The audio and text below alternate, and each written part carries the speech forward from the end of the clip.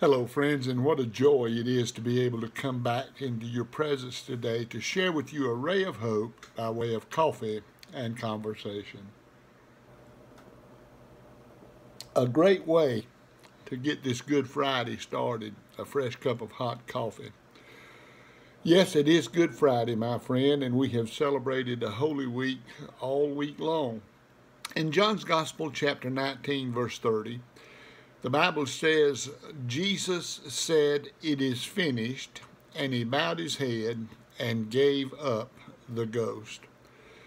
My friend, Good Friday, a day that is good for us because salvation is born. Good Friday calls us to do what the disciples could not do that particular day.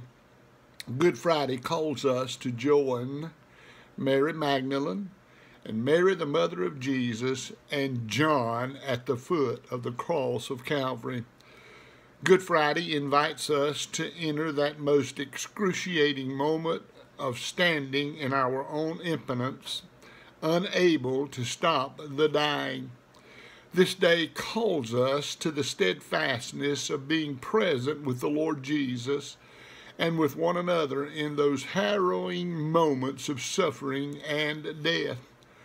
We are called this day to wait for the moment when Jesus bows his head and gives up his spirit. We are called every day to be present in that way to one another. Some will discover a gift of nursing.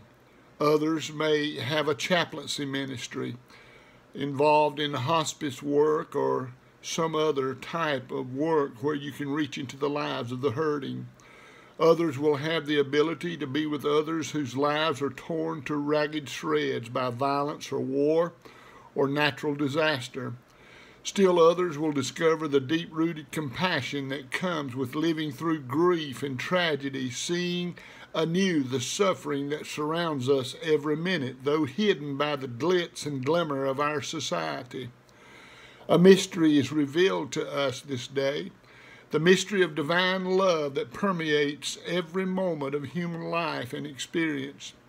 This day we are brought to the foot of the cross to see, as early church writers reported, God's cheerfulness in this self-offering.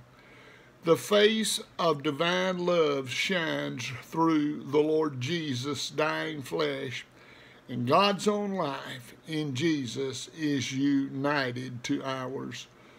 My friend, the Word became flesh and lived among us, as John declares in John 1:14, in a way far beyond our human capacity to know or to understand. God is in Christ, knowing our sufferings from the inside and out, hallowing the blood and the sweat and the tears, converting the cross from an instrument of death to a tree of life. Yes, Jesus said, while walking this earth, I've come that you might have life and have it more abundantly. And now the abundant life is birth that we can live forevermore. He took, my friend, a cross, an instrument of death, and made it into a tree of life. All we have to do is come to him, believe that he is, and that he is a rewarder to those who diligently seek him. Seek him while he may be found. Father, today, thank you for the birth of our salvation.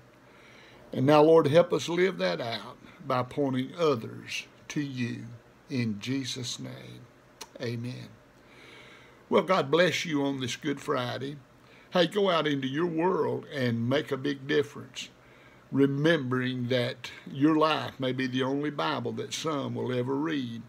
Let others see the Lord Jesus in you. Have a great day.